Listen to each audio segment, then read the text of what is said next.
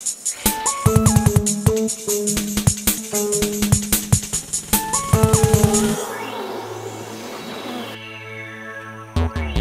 is what paradise looks like, if you're a forest elephant. This small clearing in the forest of the Central African Republic is such a popular gathering place for elephants that the locals named it the Dzanga Bai, meaning the village of elephants. But now, there's trouble in paradise. Last month, poachers armed with automatic weapons entered this protected area in the Dzanga-Ndoki National Park, slaughtering at least 26 elephants and hacking off their tusks.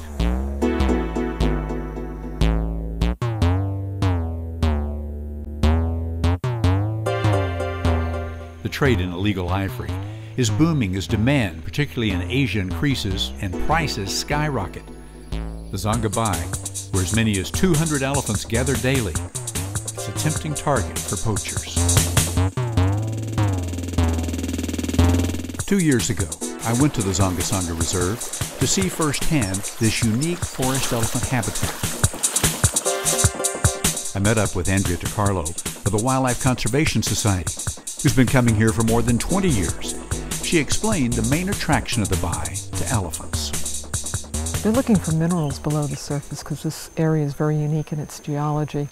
And when you see them pumping down through the surface water, they're looking for that mineral-rich layer, which is below the sandy surface. They're actually looking for minerals probably to buffer poisons in their diet, because although in the forest there's a lot of vegetation, a lot of the vegetation, say like tree leaves, they contain secondary compounds, which aren't really palatable, but the elephants really have no choice, so they eat it, but they need a way to buffer and digest this material, and that's what they do.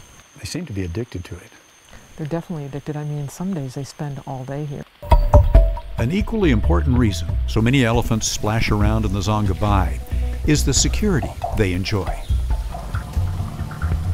The elephants can sense this reserve, this clearing, is a safe haven. But even here, they're aware of poachers and gunfire in other parts of the country. It's apparent when a tree falls. The sound, like the crack of a rifle, sends these big animals running for cover into the woods.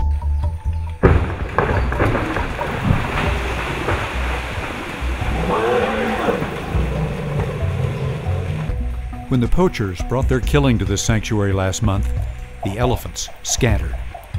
Park guards, conservation groups had helped put in place, also had to seek safety elsewhere. No one was sure what would happen next.